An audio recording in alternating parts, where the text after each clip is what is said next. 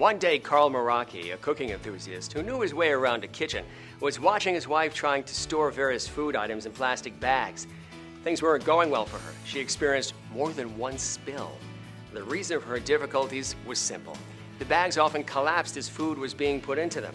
It struck Carl that there should be a simple solution to this problem. Well, not totally simple. The first few designs Carl came up with felt a little short of his desired intentions, like his circular device and another that opened up on just one side. However, through extensive trial and error and persistent dedication, the Big Mouth was finally born. This was the solution Carl had envisioned. The Big Mouth could do it all. It was lightweight, yet sturdy, compact and easy to store, easy to adjust on all sides, so convenient it could be used almost anywhere, far more affordable than plastic storage containers, dishwasher safe, and best of all, 100% mistake-proof. The Big Mouth also saves valuable space in the refrigerator, freezer, and dishwasher compared to bulky plastic containers.